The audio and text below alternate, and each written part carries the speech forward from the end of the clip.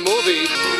Let's head now this morning to the editorial coordinator and film critic for HollywoodChicago.com. Patrick McDonald is back with us. Hey, Patrick, good morning. Hello. Good morning, Dan. Be safe, be healthy. The devil made me do it.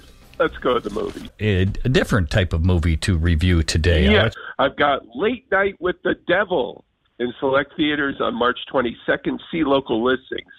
David Dastmalchian began his acting career in Chicago theater and has moved up in the system to have recently appeared in the Best Picture Oppenheimer. He takes the lead role in an unusual horror epic called Late Night with the Devil. Dastmalchian is Jack Delroy, a fictional 1970s talk show host who is in trouble.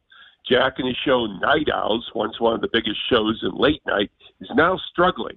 So now, with his personal life marred by tragedy and his ratings in free fall, he's desperate to keep his show.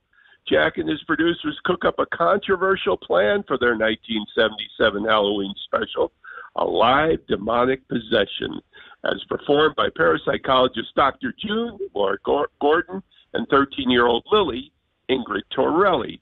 On the spookiest night of the year, demons are about to get real. Late Night with the Devil is co-written, directed by Australian brothers Colin and Cameron Carnes, and contains the culture of 1970s American talk shows and cultish trends almost perfectly.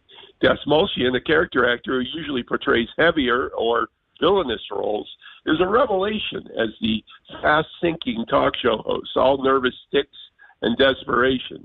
The horror is illusionary and may be mass hypnosis or reality based on the exorcist craze of the era. In both realms, it's highly affected and highly scary kids, as Count Floyd would say.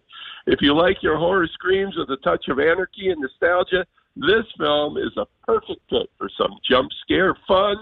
Late Night with the Devil, a solid 4 out of 5 in select theaters. So seek it out and look for my interview with the great David Dastmalchian on HollywoodChicago.com. Sounds wonderful. All right. Yeah.